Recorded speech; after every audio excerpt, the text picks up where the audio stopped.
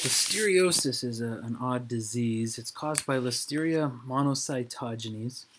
It's transmitted primarily through food that's contaminated. It's usually raw foods, things like cheeses and deli meats, kinds of things that we wouldn't typically cook. If we did cook them, it would kill the Listeria. So these are gram-positive bacilli, but unlike Bacillus species and Clostridium species, these do not form endospores.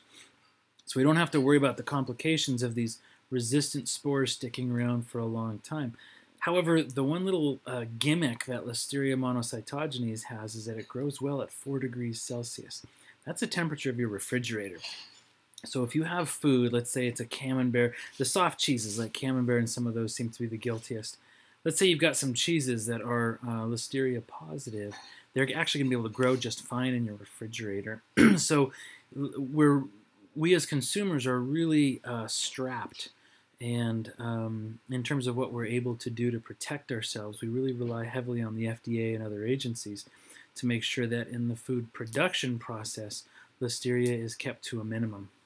So it's transmitted primarily through food, but it's important to know that it can be transmitted through blood from a pregnant mother to the fetus. And so the fetus is really in danger if a pregnant woman does come down with listeriosis. Down at the bottom of the screen, you can see some of the features of Listeria that make it a tough bug to fight once we get it.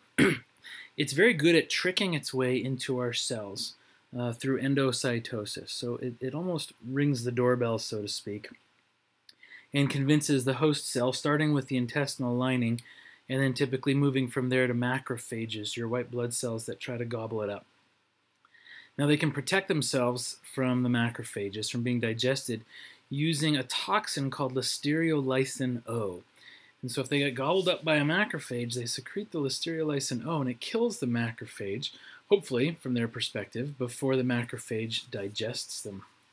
They can also sometimes survive for a while inside the macrophage as a way of hiding. There are other bacteria that can do that as well. We'll talk about one of them in a few minutes.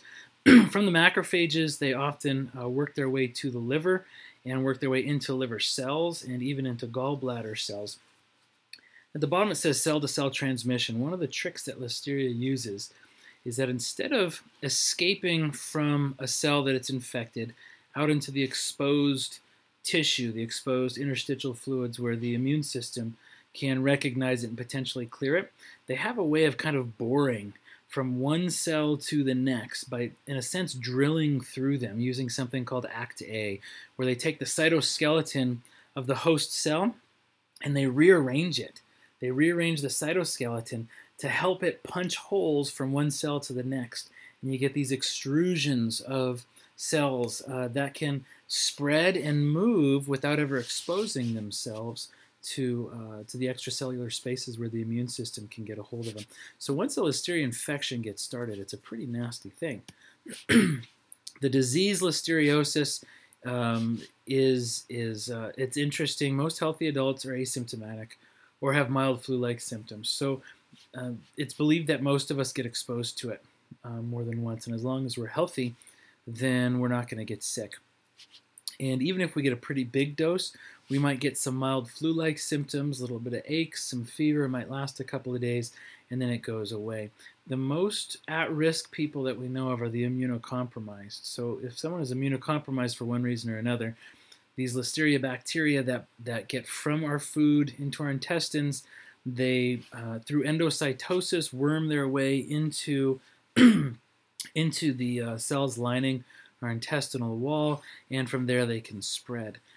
Pregnant women, as we mentioned on the last slide, are particularly vulnerable, primarily because of the fetus. Primarily because the fetus is so vulnerable. Newborns and elderly, that's common for most infections.